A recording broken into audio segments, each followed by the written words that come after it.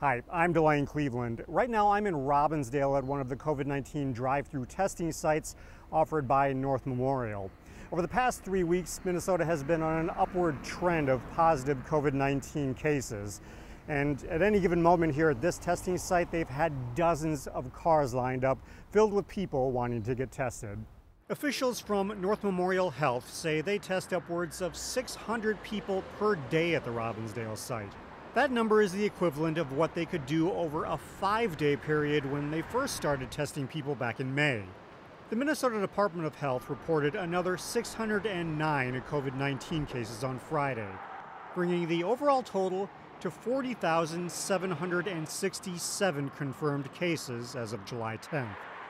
The Department of Health says anyone who had exposure to someone with a known case of COVID-19 should be tested.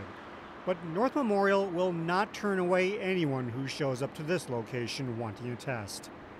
Drive-through testing is available here in Robbinsdale, right next to Hy-Vee, Mondays, Wednesdays, and Fridays from 8 a.m. to 4 p.m. They are asking people to pre-register when they get on site by dialing a phone number and then having their insurance information ready.